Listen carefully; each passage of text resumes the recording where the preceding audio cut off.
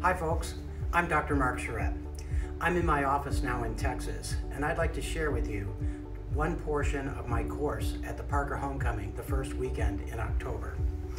I'm going to talk about the wrist, and I'm going to show you how simple it is to find the indicator, which is an anterior lunate. Then I'm going to show you the scaphoid adjustment, triquetrum, the lunate, how to approximate the radius and ulna, the carpal metacarpal joint, exaggerating the arch in the proximal row, and then using the fingers as a lever, how to distract the distal row carpals.